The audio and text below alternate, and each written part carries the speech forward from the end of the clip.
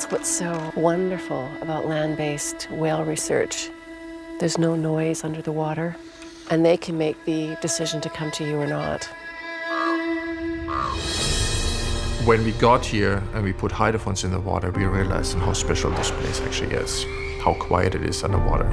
All of a sudden, there's this news of a proposal for oil tankers from Kitimat to Asia. All of a sudden, I realized, oh my God, this is going to be huge. We really mean no to tankers on our coastline in our territory. Dead land, dead water, we don't want that.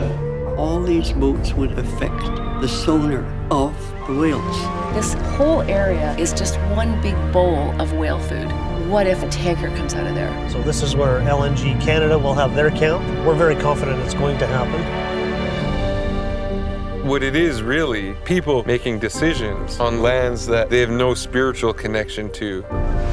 These whales have very, very strong bonds with each other. There is no aggression whatsoever. It is a community. These whales are ahead of us. And for us humans, we don't really like to hear that. The tankers on the coast, they'll be coming.